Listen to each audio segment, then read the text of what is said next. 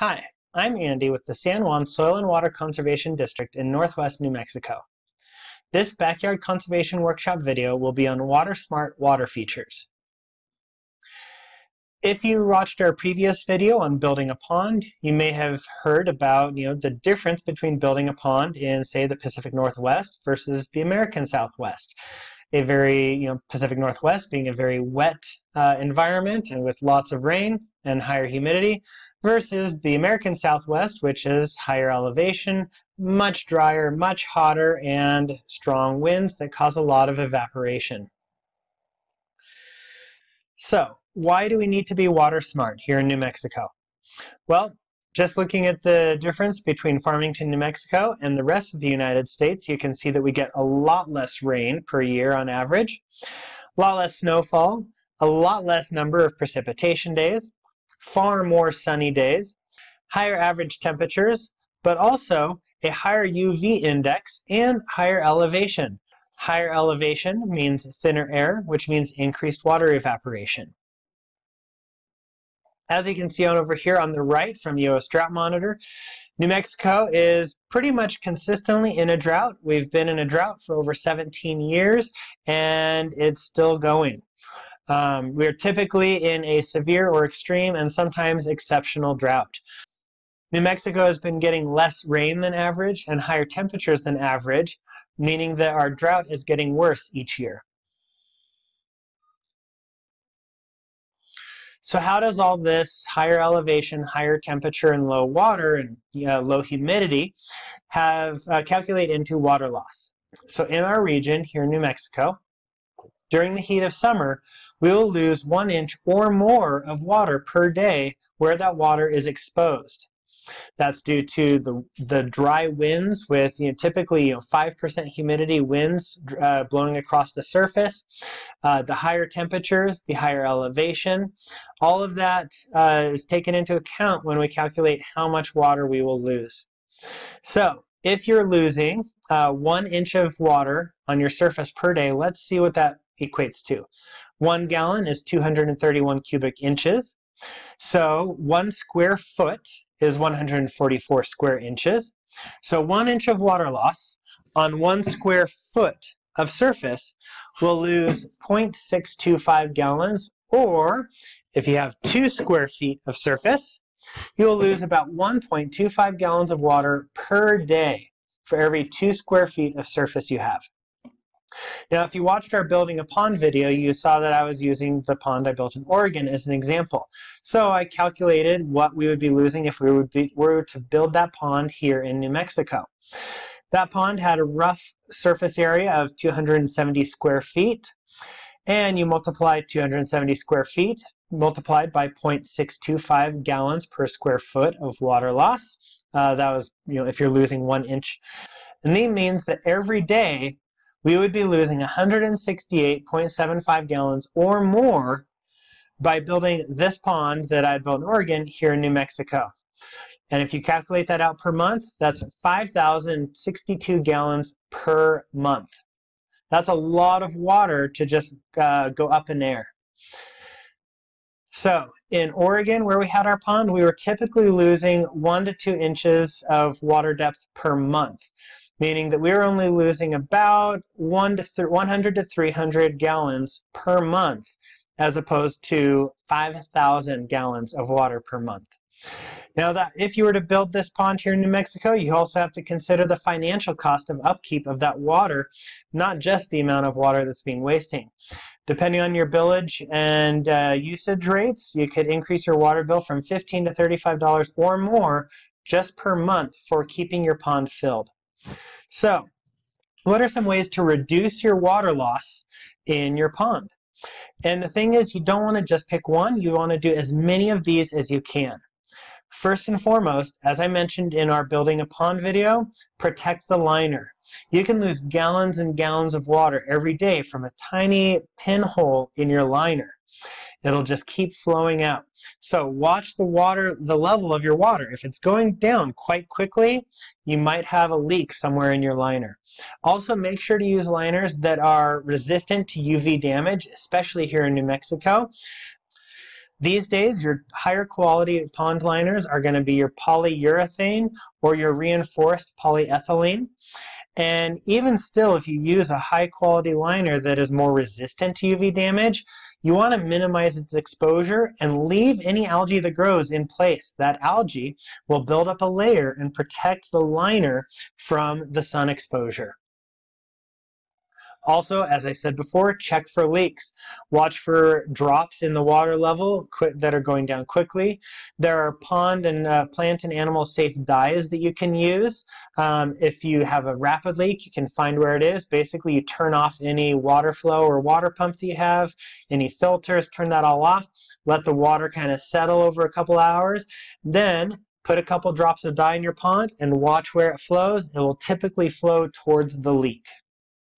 Also, visual inspection, just checking around the areas around your pond. If one side has a little bit of better plant growth or has, kind of like, wetter ground that you can tell, that's likely where you're losing your water from. Reduce the water flow using smaller waterfalls or using timers. If you're gone at work, which these days many of us are working from home, so it might be nice to have that waterfall going all day. But if you're going into the office every day and or at least during the week, and you're not at home to enjoy the waterfall, get a timer, put it on that waterfall pump, and turn off the waterfall. The less water that's just constantly flowing through the waterfall, the less evaporation you're going to have. And finally, shade any exposed water. This is also one of the most important ones. You can use trees, plants, your home. If you build your pond on the north side of your home, maybe your home will even shade part of your pond. You can build trellises over your pond. And finally, you can use bird balls. These were originally used in water reservoirs to reduce the amount of birds that were landing in the reservoirs and mucking up the water reservoirs. But they then found that they were actually doing a great job at not only preventing birds from, defecating in the reservoir water, but also they're reducing water loss. So now a lot of canals and man-made waterways for irrigation and also reservoirs are using bird balls like these to cover the surface to reduce the evaporation by over 80%. So bird balls are an option. While they might not be aesthetically pleasing, you don't need them all year round. You're mostly focusing on using them during the hottest and driest parts of summer when you get the most amounts of water loss. So again, protecting that liner, there's a few things you can do, making sure that it's completely covered. In the picture here on the left, you can see that the rocks are overreaching or spread out over the liner a little bit so that they cast shade or basically protect the liner from direct sun. That's one way that you can protect the liner. Also, as I said, not scrubbing that algae off of it. In the winter, when your pond will be freezing, or at least the surface of it will be freezing, there's two major things you can do to protect the pond liner. One is make sure that you dig your pond at the deepest part at least 3 feet deep. Find out where your frost layer is in your region, and if you're in a colder region, you might need to go a little bit deeper, but if you dig your pond deep enough underground where that part of the ground doesn't freeze, then that part of your pond also won't freeze. So you can have a layer of water at the bottom of your pond with a thick layer of ice on top of it. When the water in your pond freezes completely all the way through, it expands and it produces sharp cracks of ice at the edge, and that ice can puncture and cut into your liner. Another thing you can do in winter to protect your liner is put basketballs, volleyballs, some type of rubber ball. You can just get a kid's rubber ball and put a couple of those in your pond, one on each side, and they'll probably float around, and that's okay. But what that does is when the pond is freezing and the ice is expanding, those are softer than your pond liners, so the ice will expand and press into those rubber balls before it presses into the liner of your pond, further protecting the pond liner. Also, covering up to 80% of the surface. It doesn't have to be with something, plastic like, those bird balls. You can use plants to cover the surface. Now, obviously, your plants aren't all going to cover the surface that first, when you first build your pond. It takes time for them to build up, so find other ways, other methods to cover the surface. You can use shade from nearby trees. If trees are nearby and can offer shade, that'll reduce evaporation from direct sunlight on the water. And obviously, the more plants you have, the better ecosystem you're going to have in life within your pond. The better it's all going to work together. Also, the more plants you have, those plants will eventually outcompete the algae, and you'll have less algae in your pond. And finally, if you want to go for a water feature that uses even far less water than a pond because there's a lot less surface area, you can go with a pondless water feature. These are basically, stone features that have water bubbling up out of them and have water moving across their surface. And if you set them up with a timer or just a switch so you can turn it on and enjoy it when you're outside, you're going to have almost no water loss because it's only going to be on when you're outside or home enjoying it, or at least a lot less water loss. Also an option is just building a pondless waterfall. This is an example. Both of these are examples from San Juan Nursery in Farmington, New Mexico. And this example here is a waterfall that just goes into a gravel base with the pump underneath and then pumps it back up to the top. Now you can get a lot of algae buildup on it because there's no plants, but just start adding plants. If you were to build this with a little bit of a small pool or reservoir that you could plant a couple plants in right where the water fell in, then you'd have some plants growing in it to pull out those nutrients and reduce the amount of algae that you'll have growing in your waterfall. Also, again, put it on a timer or a switch so it's only on and running when you're home or when you're outside to enjoy it.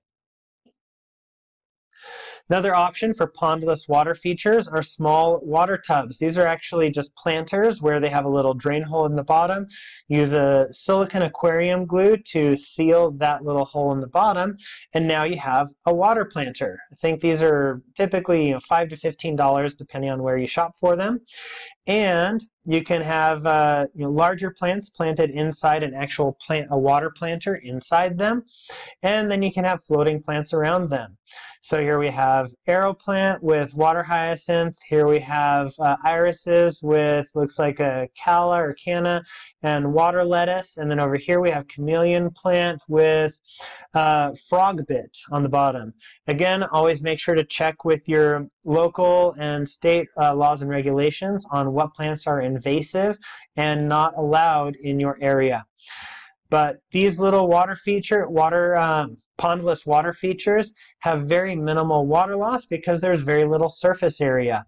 This one here, I think in Oregon, granted we have less water loss in Oregon, but this one here with all the frog bit grown in, we would typically have to fill that up, an inch or two of water, maybe once or twice a month.